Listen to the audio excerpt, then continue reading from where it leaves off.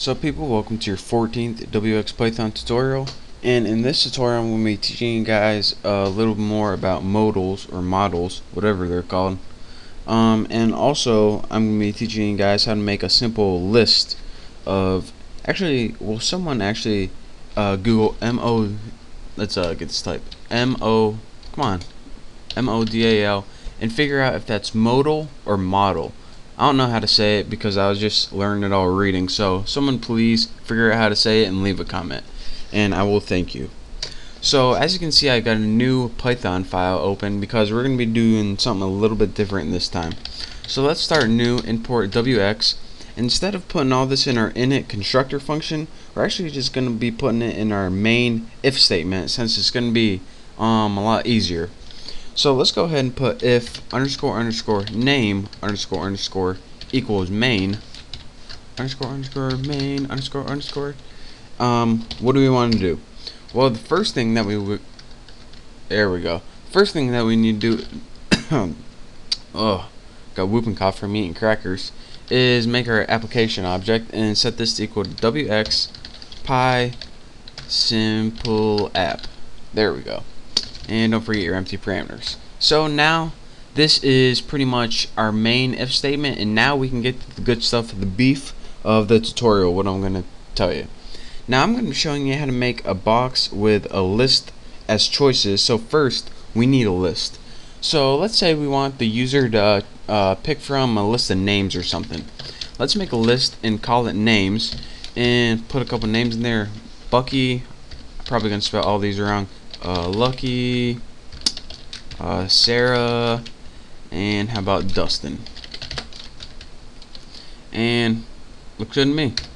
And after you have your list, you can go ahead and make your dialog box. And this is going to be, the keyword for this is single choice dialog. So I'll just name it modal or model. I don't know how to say it, but I will after someone finds out for me. WX single choice, there we go, dialog. And make sure you type that right. You can name it whatever you want, but make sure you type that part right.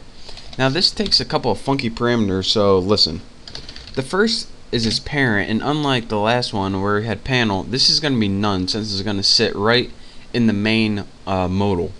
So after this, our next parameter is, it's like the caption over top. So it tells them what to do. So let's just put what's your name. Now the next parameter, the third parameter after this, it's called the caption, but it's pretty much the title. When you're working with modals, anytime well, pretty much caption and title mean the same thing. So the third one is the title. Never mind all that stuff I just said. So let's put title here. And your last parameter that you absolutely need are the choices that you want. It's pretty much your list. So I'm going to put names, because whatever you named your list, because you can have many of these, but you got to give it this so it knows what one to work with. So now we have pretty much a single choice dialog, but it doesn't do a whole lot. So let's give it a little bit of functionality. Let's make a simple if statement. Put if modal, I can't type and talk at the same time, show modal empty parameters, and this is just going to mean if you click the OK button. So wx id OK. So this means, alright, if you click the OK button, what do we want to do? Well, let's print out a simple statement, and let's just put your name is, and then put a string variable, new line, and then for that variable we want whatever they picked, and their choice is going to be equal to get string selection right there with empty parameters. And modal, there we go. Don't forget to destroy it when you're done with it. Sounds violent, but just make sure you don't have any memory leaks or anything. I think it does it automatically, I'm not sure, but just to be safe, do that. Now let me run it, see how many errors I got, and then I will show you how it works. Get this out of the way. What's your name?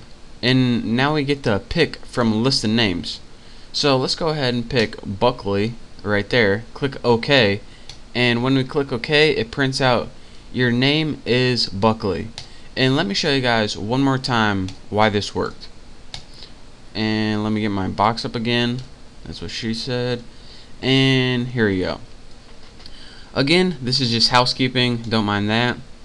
Your names, that's just a list we created, just as regular Python, not wx at all.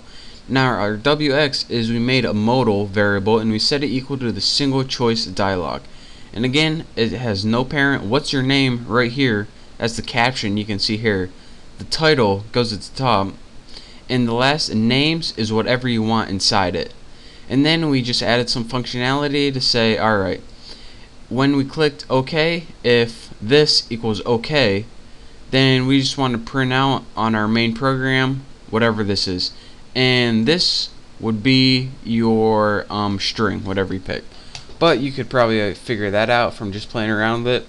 So that's that for this tutorial. In the next tutorial, I'm probably going to be going over something awesome, so don't forget to watch it, and once you master this, you're ready to move on to that. So again, thank you for watching, and I will see you next time. Oh, and by the way, don't forget to subscribe.